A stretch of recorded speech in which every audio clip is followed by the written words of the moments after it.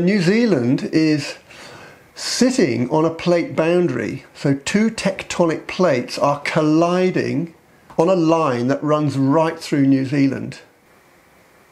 One thing to help us understand the plate boundary is that a tectonic plate can be made up of both oceanic crust and continental crust. Now, the difference of those two types of crust, which are represented, if you like, by these two rocks here, is that this oceanic crust is basalt, which has a volcanic origin. It's more heavy than typical continental crust, which is represented by this little piece of granite. And so let's have a look along the plate boundary to see what that actually looks like as we pass through New Zealand and beyond. So, the very dark blue colour on Google Earth here is the deep ocean. This is probably averaging about 4,000 metres deep. But as you can see around New Zealand, it's a paler blue colour, which is because the floor of the ocean is shallower. And so that whole area there is the underwater immersed continent of Zealandia, made up of the lighter continental rock compared to the deeper areas which consist of the heavy, dense oceanic basalt rock.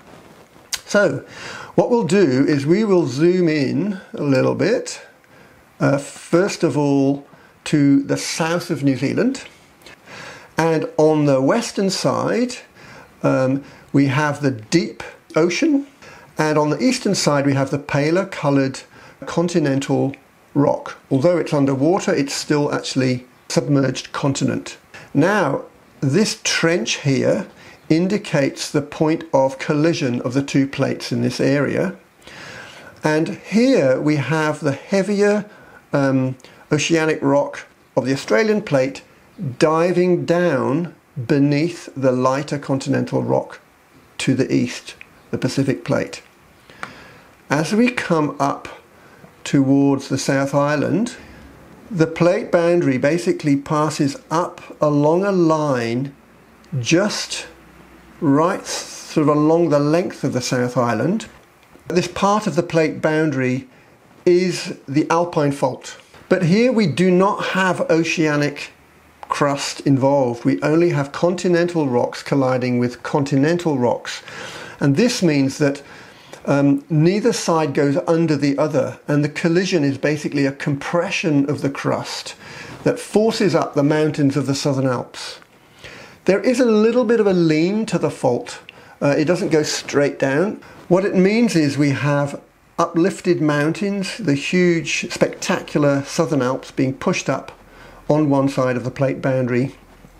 Over the last 20 million years or so, the crust in this area of the South Island has actually been squeezed and squashed by about 100 kilometres of compression over all those millions of years. One thing to understand also is that most of the movement along the plate boundary in the South Island is a sideways movement. It's moving about 3 centimetres a year on average, and the uplift is about 1 centimetre a year. But this doesn't happen continuously. It happens occasionally, roughly every 300 years, in major earthquakes, all of a sudden. And then following that, there's a period of no movement. So when we pass a bit further to the north, we come to this area of Marlborough, where the plate boundary is not quite so clear. The Alpine Fault continues, but there are also some other major faults in this area. You can see them here. And so this complex of faults is the Marlborough Fault System. The Marlborough Fault System is what ruptured during the Kaikoura earthquake in 2016. And as you may well know, at that time, many faults ruptured at the same time. So it's a complex area of faulting. Some of those fault ruptures were really spectacular. They were globally at the top end of the scale in terms of the amount of movement that was produced. And so the plate boundary from Marlborough goes out to sea. And as you pass to the north from here, you can see that the plate boundary is now east of the North Island, and the whole of the North Island is sitting on the Australian plate.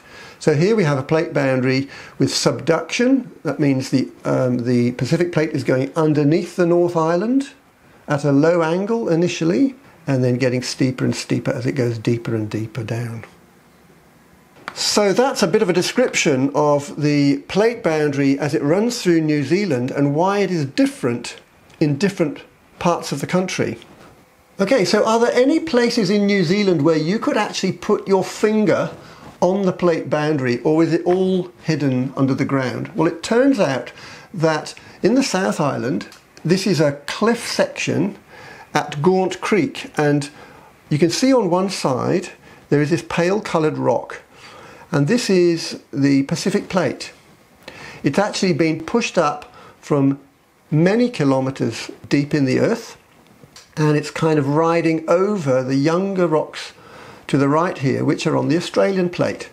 And so here, this photo, you can actually see someone putting their finger on the plate boundary in the South Island at Gaunt Creek. So that gives you a picture of the fact that New Zealand sits right across this plate boundary. It's quite a complicated plate boundary. It's different in different places.